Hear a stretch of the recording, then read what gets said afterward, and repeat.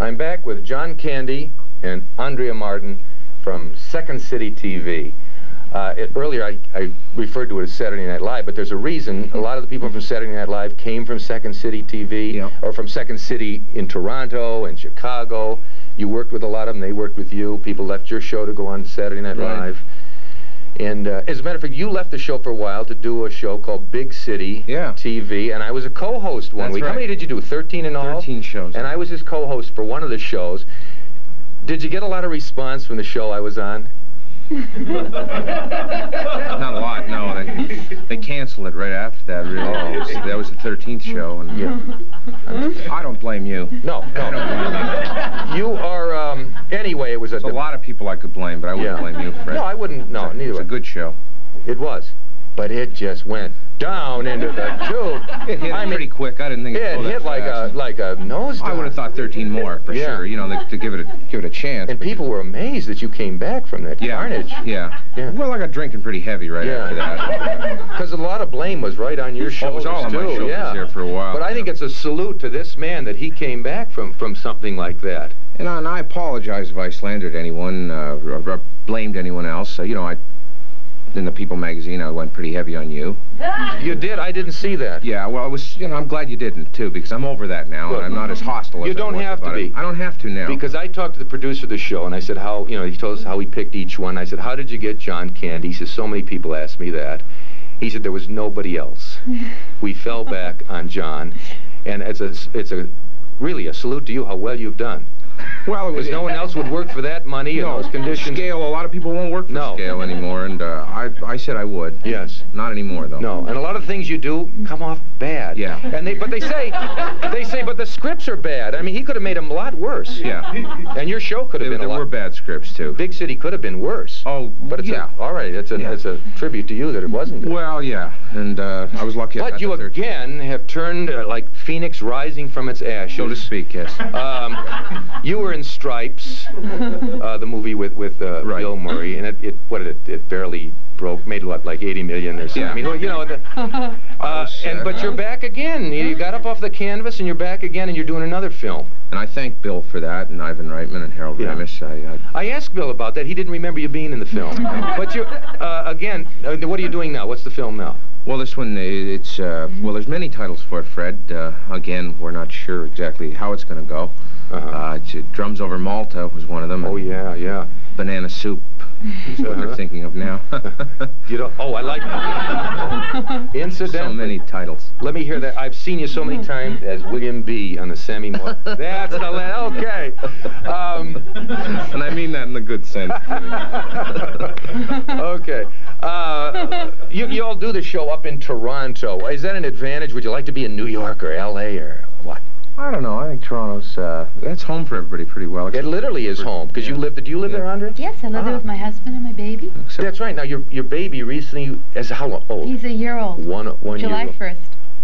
Did you work on the show while you were in the family way? I worked up until the day I was due. Yeah. Well, did you work it into the scripts? I don't remember you being... I didn't look very pregnant. Unfortunately...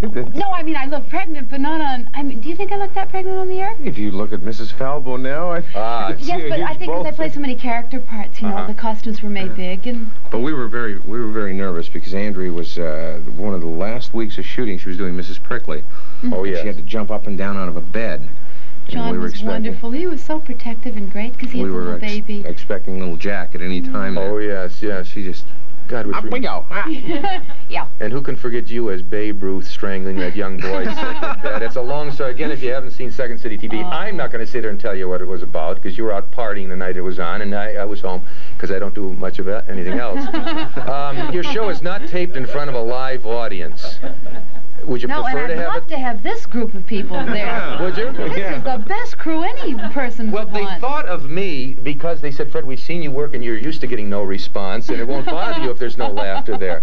And well, they worked on my show. Yeah. Each one of you does a lot of characters on the show. Do you come in with a character and say, I've got this character, and or do someone say, let's do, I mean, how does it come out? It's from pretty well everywhere. You know, it's somebody might say, would you try that? Would you try that? Would you try this character? You know, we flew you in from Toronto for an incisive. I don't want to hear what's pretty much of everything. and then sometimes we have a lot of characters, and then sometimes we don't. He went up. I told you he'd go up. Sometimes we. You want a cigarette? I'd like a cigarette. Wait. Where's... I'll take that. And then a lot of times we don't have characters. Yeah. And some guys will just give it to us. He's gone sky high. This is terrible. She could give us a character, I know. You're both. What's your favorite character that you do? Oh, you know, Fred, a lot of them, really. You know, you're in the business for a long time, and you develop a lot of characters. That's exactly what I was saying to Fred, but he wouldn't listen to me either. Well, first there was the other character. Sometimes guys come over with characters, and I don't like them, so I won't do that character. I'll say, no, I'd rather do another character, but they say, no, I won't do that character either. Right. I assume this is the last year of the show. No, we got picked up for 200 more. Oh, jeez. We got a wealth of characters now to choose You from. have a glass of water, something to throw in the man's face.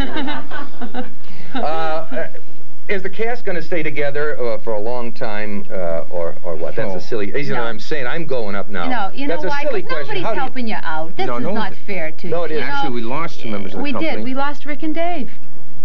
Oh, gee, I didn't know that. Well, I mean, they're alive. Oh, boy, you've been hosed, eh? They're the ones that... They hosed is good. Now, what are they? They've gone on, they're doing a Great White North movie. Yeah, they're doing a movie. They just pole-vaulted out of that film, huh? Kind of left us behind. Well, that's funny, because we thought the rest of you would do well out of that. Don't worry about it, dear. There's no I thought offers we'd get a coming movie. in. What? I thought we'd get a movie or something.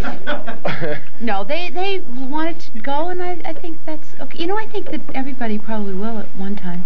Yeah, well, eventually. Not me, not now. No, you're sticking with it? I've left the show already. Have you? I've learned what it's like on my own. No, I'm staying in the security of Second City. I like the womb. I understand you're renewed at the end of every day. Yes. I'm a daily player there. I sign in the card. I'm there early, Fred. Yeah.